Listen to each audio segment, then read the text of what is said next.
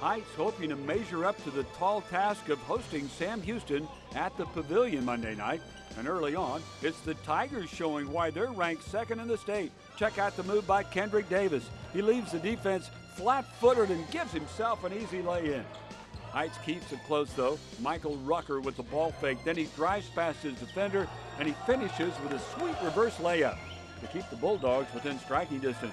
Sam Houston counters with some great ball movement. Look at the nice pass from Marlon Jackson to Earl Beal, and then Beal tosses up a nice reverse lay-in of his own.